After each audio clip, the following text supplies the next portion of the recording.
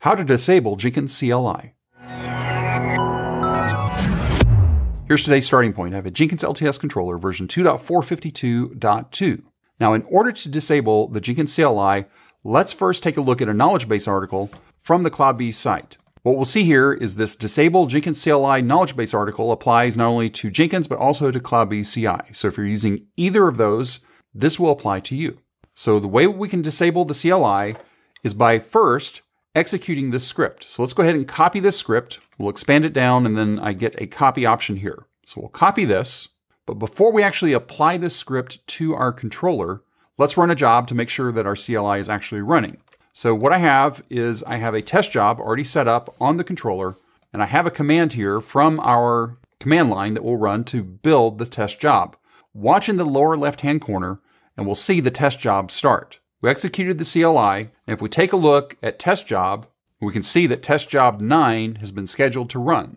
So by the time we finished it up, the job was already complete, so we know that the job ran without any issues. Now let's go ahead and go back over. Let's copy this script, and we'll apply this script in Manage Jenkins. We'll go down to the bottom and click on Script Console. So let's go ahead and paste this in and click on Run. Okay, now that this is completed, let's go back over to our CLI and see if we can run the job again. So we'll go back to our console. Let's run this command one more time. And now what we're getting is an exception that's telling us handshake error. And if we scroll down a little bit, what we're going to see is caused by response code was not 101, it was a 404. So we've successfully disabled the ability to use a CLI against our Jenkins controller. But what happens if the controller gets restarted? We've only applied this script to the running controller. So let's go into our controller and let's go ahead and restart the Jenkins process. Now that the controller is back up, let's go ahead and go run our command one more time. So we're going to say build test job. And notice that the job actually was accepted. We did not get that 404 example, and we can see that job number 10 was actually scheduled. Again, we applied the script to a running controller, the controller got restarted, and therefore the configuration for disabling the CLI was all forgotten. So how do we make sure that our disable CLI survives restarts? Let's go back over to the documentation. If we were to scroll down a little bit more, as called out here, this will not survive a restart. So what we need to do is we need to create a post-initialization script within the script console. So that's provided to us right here. What's going to happen is it's going to check for the existence of an init grooveyd directory within our Jenkins home directory. If it doesn't exist, it's going to go ahead and create that directory. Next up, it's going to create the file CLI-shutdown groovy within that directory. The contents of that file are exactly the same contents that we just ran manually above. So that way, when the Jenkins controller restarts, if it finds any files within init grooveyd that end in .groovy, then those files will be executed during the post-initialization phase. So let's go ahead and copy this. Let's go back over into our controller. Now, before we apply this script, let's go ahead and apply the live script first. So we'll go back up here. Let's go ahead and copy our live script. We'll go down into Script Console, paste that in. So here we're just turning it back off again. So we'll click on Run. Now that that's completed, let's go ahead and double check our test job. We expect this to fail. That's our 404 again.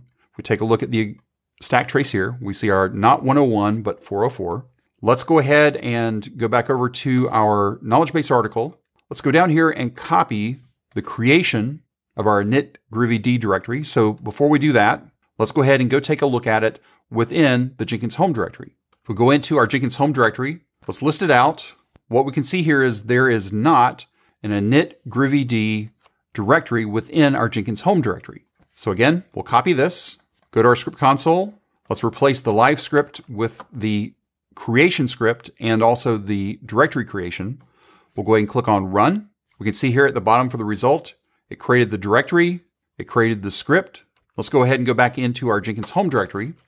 If we list this again, now we're going to see an init grooveyd. And if we go ahead and cat out init grooveyd CLI shutdown, then we're going to see the script that we just ran internally within our script console. So now let's go ahead and restart our Jenkins controller. So we'll say sudo systemctl restart Jenkins. And now that our controller is back up, let's go ahead and go back over to our CLI and let's try to run our test job one more time. And what we can see here is it fails again with the same message, not 101, but 404. So therefore, if you're wanting to disable the CLI for Jenkins, you need to make sure that you set up that post-initialization step to survive controller restarts. If you have any questions or comments, you can reach out to us on X at CloudBees. If this video was helpful to you, give us a thumbs up. And if you haven't subscribed to CloudBees TV yet, why not? Take a moment, click on that subscribe button, and then ring that bell, and you'll be notified anytime there's new content available on CloudBees TV. Thanks for watching, and we will see you in the next video.